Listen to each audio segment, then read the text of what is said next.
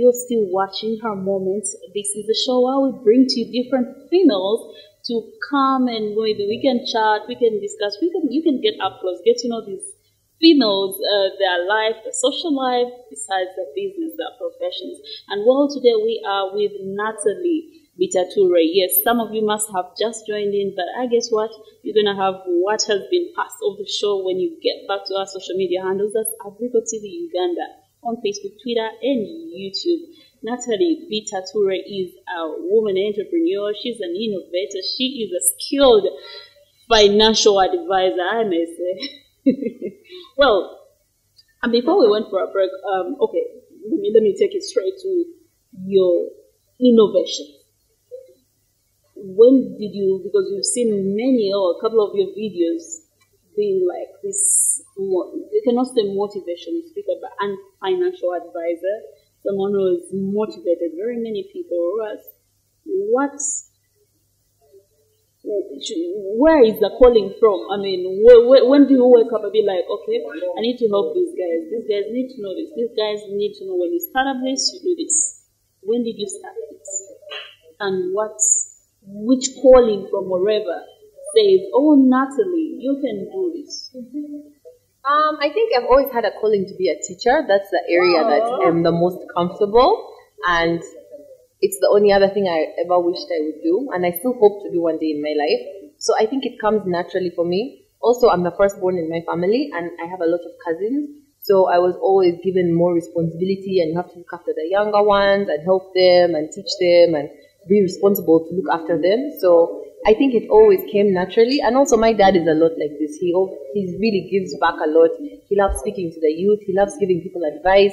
When I worked with him, I never used to understand how he has this thing which my mom calls clinic hour, where he just meets random people who want appointments with him. He doesn't know what they want, but he sits and listens to people, tries to help them, give them advice, connect them to people, give them ideas, and he's really happy to do it.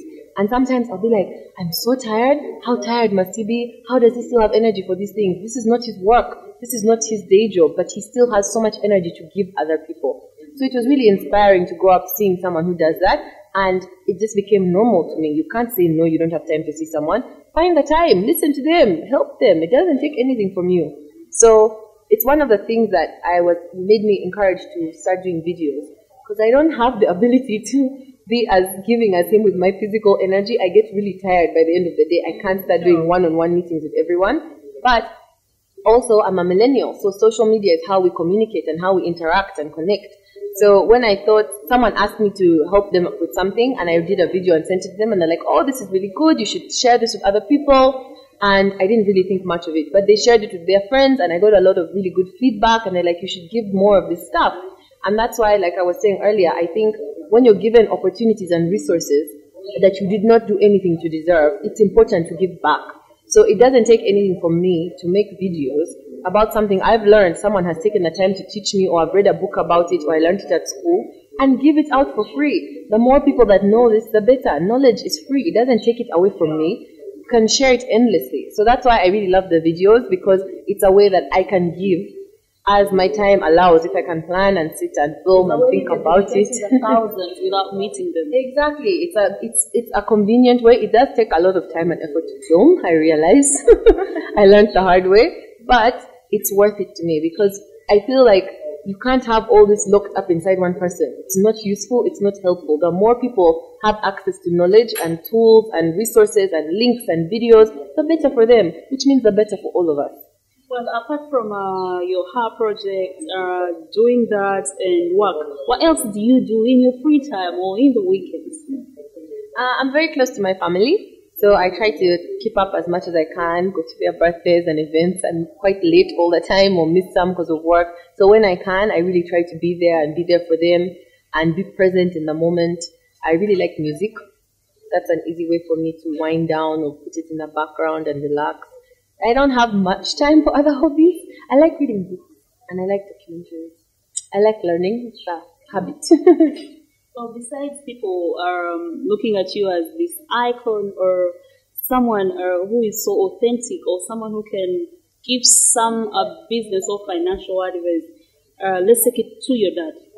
Patrick Bitature, how could you define your father? Ooh. I mean, yes, let's do it either way. As a father and as a businessman. I don't think you can separate the two.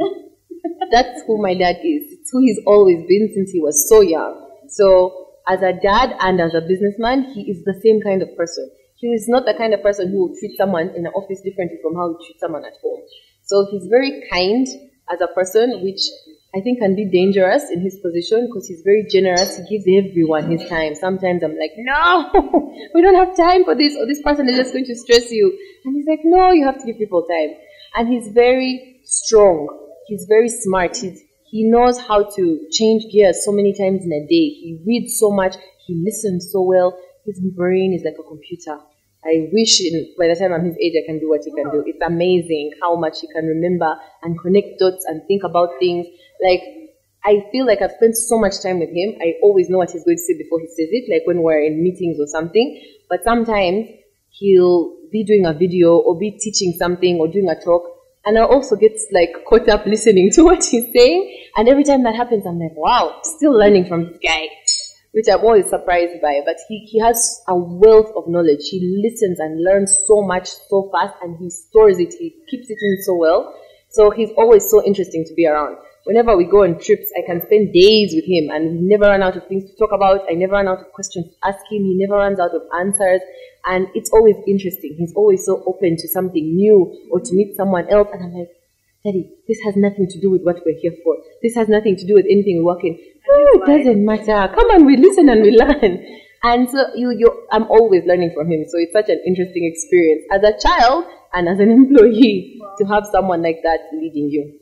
Well, now, besides being, some people say dad's favorite, are you? I'm definitely not the favorite. I assure everyone. Well, I have a younger sister who gets away with everything.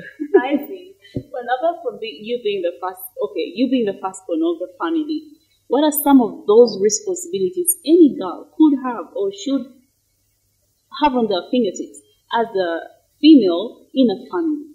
What are some of those things you really do? And you're like, I do this for my family, come rain, come sunshine, I get that. Well, it's always tricky for me because I'm a firstborn, but I'm also a girl. So my parents have two different approaches, and my mom is more traditional and thinks I should know the things women should know. The role of women in the home, how to cook, how to clean, how to handle children, things like that. And my dad has never seen me as different from my brothers. So he expects me to know how to do maths very well and make financial projections and sit in a board meeting and be able to handle any meeting. If he says he can't make it, go and deal with it. So I've always had to try and overlap a bit of both. So what I found is I'm a good manager.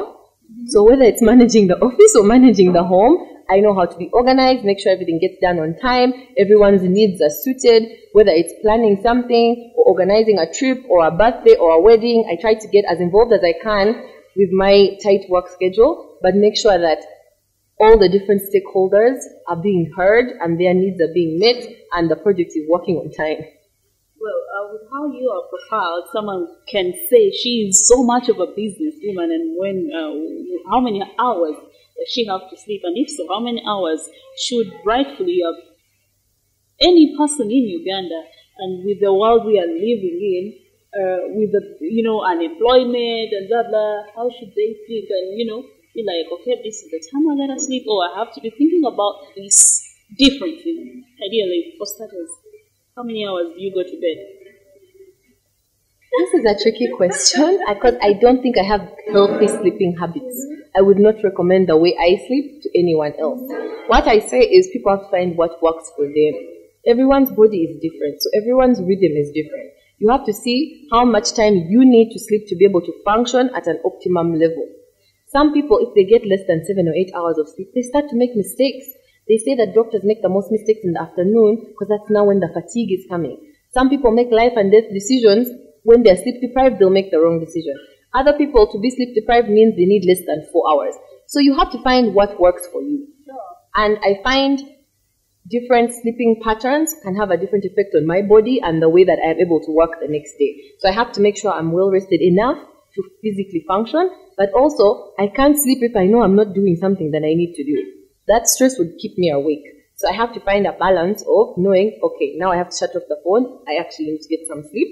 And also when it's okay, I'll sleep for the few hours tonight because I know I have to get this done today. That's a decision that I have to make, and it's a balance I've had to learn over the last few years. Well, you being this outstanding female who has come out in the society to help a few females with whatever with the little you have. In these last few minutes, we would love you to give, I can say she's a coach. Well, coach, you, viewers would want to know, would love you to give them maybe 3 or 4 tips on how they can live their life, and most importantly, the females out there who are venturing into the business industry, who are who think finances all the time. Someone who would want to also be there and be like, okay, now she is a successful woman, Forbes 2020, and someone, who is much into business.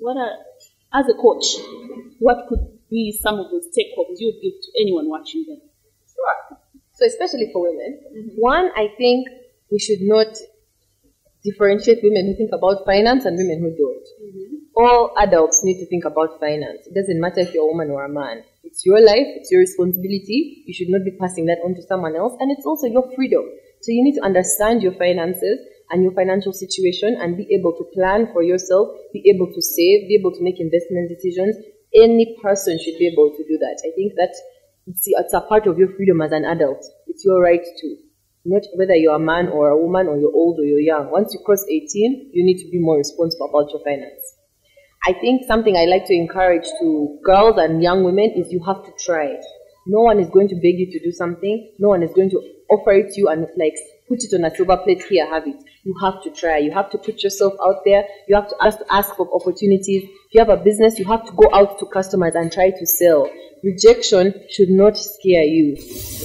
Well, sure, Nataliey, some of the viewers would want to know, why is it important for someone to brand themselves for their careers, for their professions? Personal branding is incredibly important because that's your reputation and that's how people know you in the industry and the market. So whether you're trying to brand yourself or your company, it's important that you're authentic and you are visible. You have to be able to get your message across as efficiently as possible. Don't waste people's time. Don't talk too much. Don't write long proposals. Don't use too many words. You need to get your message across quickly and in an impactful way. So you have to make sure that it's reflective of you, because that's how people are going to know you in the market or in the industry. It's how you're going to build your brand, it's how you're going to build your career, and it's how people will come to know you and trust you, and whether they can use you and your services in the future. Well, it's an honor and so privileged to be with her, because it's those words that are going to give us direction, those words that are going to help us in our future. Financially, it's the women. We got to raise up. We got to get up and be on top of the game. Thank you so much. We're running out of time. For now, I'm going to say bye-bye. Until next time, remember the repeat is on every Thursday from 10 to 11 p.m.